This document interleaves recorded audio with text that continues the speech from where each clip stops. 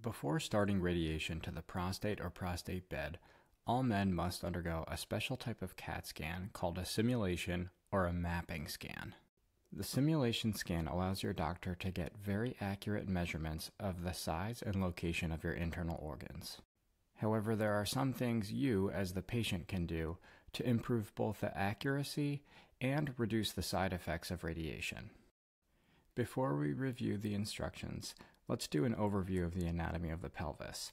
This is a side view of the pelvis, showing up top the lowest part of the lumbar spine, and then on the bottom, a side view of the sacrum, or the tailbone. The rectum is a tube-like organ that sits right in front of the sacrum, and just in front of that is the prostate or prostate bed, which is the target of radiation.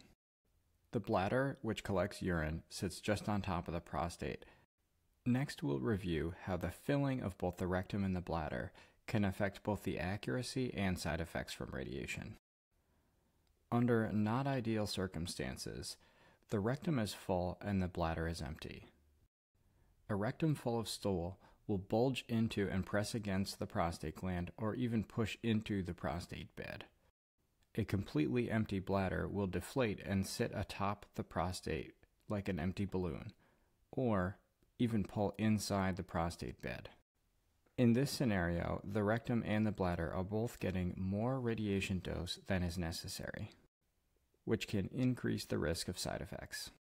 Under ideal circumstances, the rectum is empty and the bladder is comfortably full.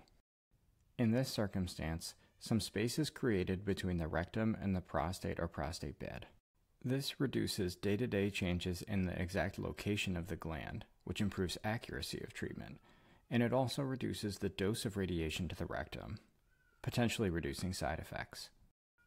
When the bladder is comfortably full of urine, it inflates like a balloon and pulls up and away from the prostate gland, which again creates some space, reduces the dose of radiation, and reduces the risk of side effects.